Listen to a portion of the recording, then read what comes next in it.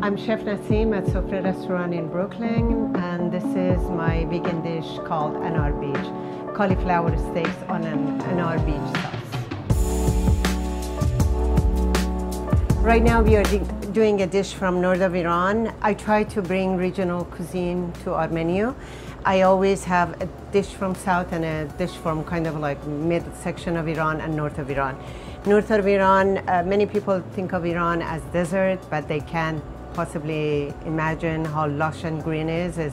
I always compare it to like Hawaii in terms of moisture.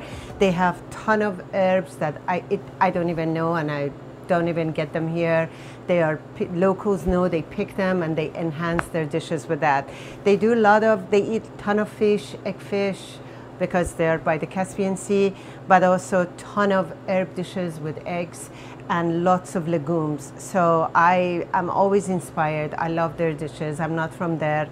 I really make effort to bring it as authentically as possible with ton of respect to the locals, and great apologies that I don't have those amazing herbs that they do have. One thing that they have, and is particular to this dish called Anarbij. Anarbij is all these herbs plus walnuts. They use a lot of nuts in their dishes and a lot of eggs. In this one, this dish originally comes with tiny meatballs. They serve it with the small meatballs with all these ingredients.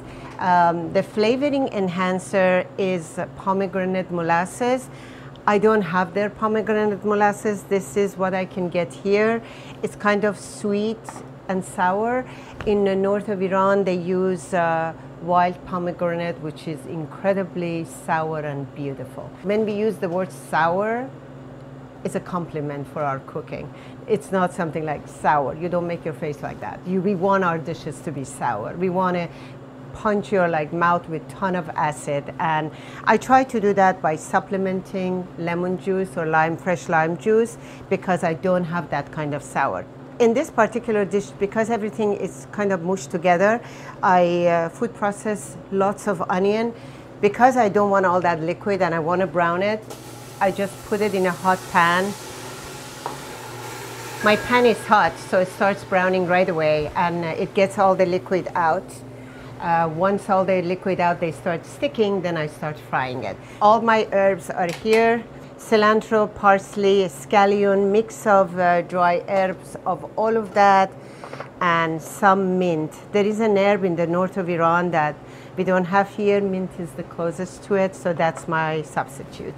So I'm just gonna put all my herbs in the pan directly, no oil, nothing, because they're gonna release some moisture. I want that moisture out before adding any oil, because if I add oil, I prevent release of the moisture, but also they absorb, they have to keep adding, and I don't want to do that. So I leave the dry herbs when my herb platter starts working. I have a dish from north of Iran, which is a smoked eggplant with poached eggs. It's pretty authentic.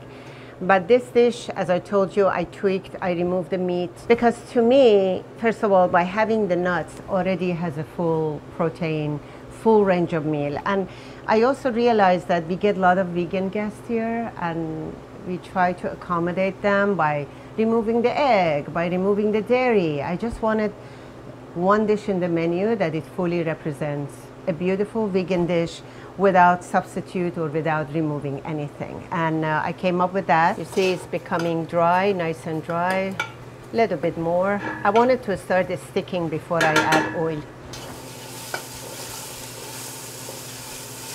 This still has some moisture. I'm gonna add the dry herbs to it while it has some moisture, and some mint.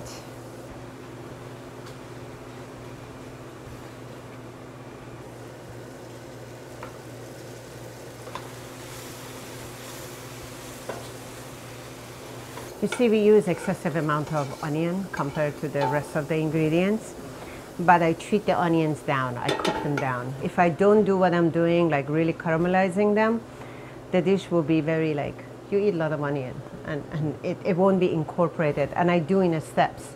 Like right now, I work the onion, then I add the garlic, and then turmeric. It's just step by step, you build up the dish. The most important part is after they all come together on a very, very low heat, cooks for another hour.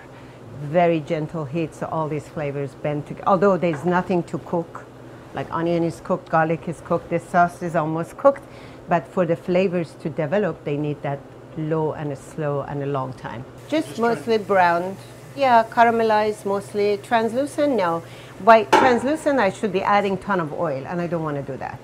To get that translucence, if I start adding oil, I'll get in that heat, I get that translucent part. But then my dish will be all, you will be tasting olive oil, and you won't be. I try to keep the integrity of the dishes by constantly, and this is a smaller scale for like 3 people, but when we do for restaurant, it's a massive pot. And I have my cooks standing and scraping the bottom, just like what I'm doing now. I don't want to overcook my vegetable, but I want to, once they get in contact with heat, they develop aroma. If you notice, like the kitchen is filled with aroma. But we constantly scrape, we stand on top of our pot, and we constantly scrape our pot, so we get a uniform browning on the herbs. There are a ton of vegetables. I find, because this has so much flavor, pomegranate, nuts, herbs, I just thought a plain pickled cauliflower is the perfect match.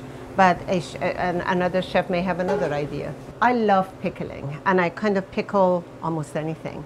But in this particular dish, I pickle it in vinegar and turmeric in advance, so it's par cooked, but not fully. It has tooth to it. Still, I'm going to put it on the grill to get the grill mark and also the grill flavor.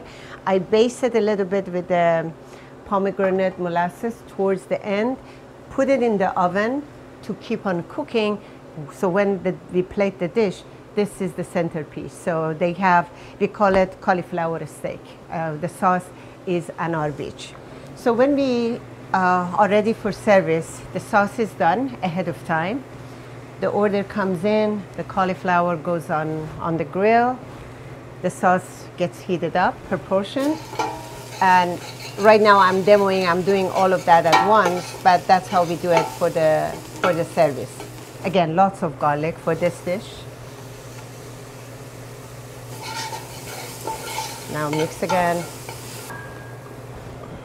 Always turmeric.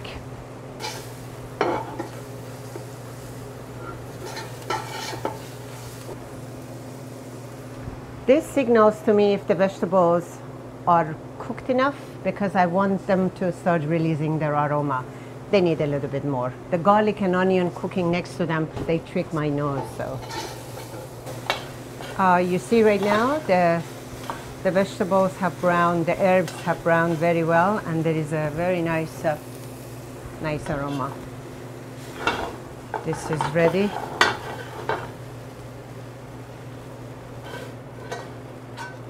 I like to deglaze my pan with lemon juice, because I try to limit unnecessary flavor, which is water, since I'm going to add lemon juice. And also lemon juice has some kind of a sugar, so it already has flavor. So some people toast their walnuts.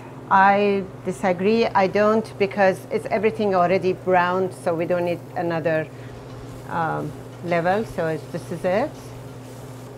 Maybe a little bit more. I eyeball it. I want a good amount of walnuts in there. Add the remaining lemon juice, some pomegranate molasses, which is the main flavor, some salt, some pre-grounded pepper. This is supposed to be a very thick sauce, so I'm going to add water carefully. I can always add more. I just put enough water to get this thing going without making it liquid.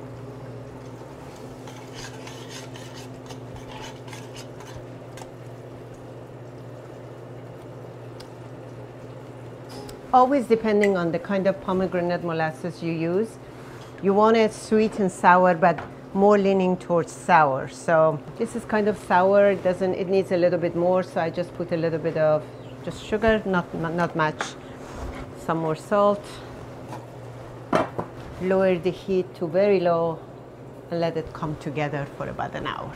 As for the cauliflower steaks, when we do it for service, all this grill is burning hot. So the grill is hot, like burning hot. So I get beautiful grill marks.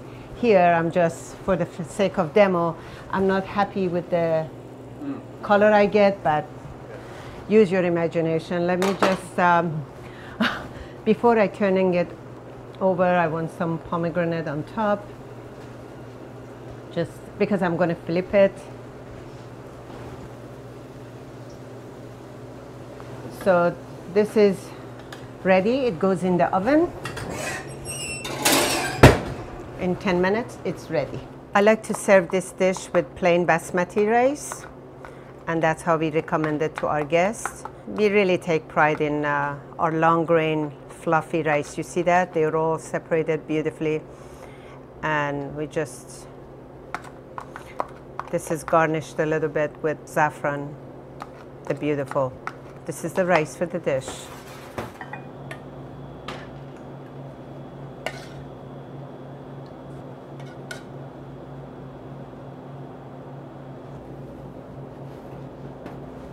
I like to play with texture and also color.